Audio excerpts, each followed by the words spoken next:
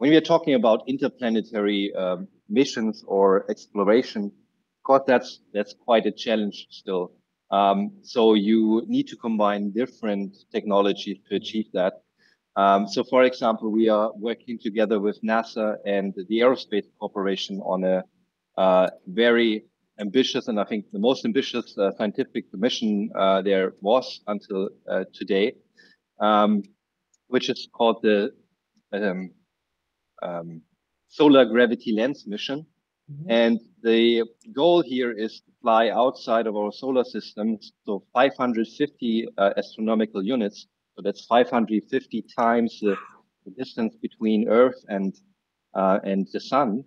And to put that into perspective, so the farthest probes so far are Voyager 1 and 2, and I think they are out about 150 astronomical units. And they started in the 1970s, and it took them 50 years to get there.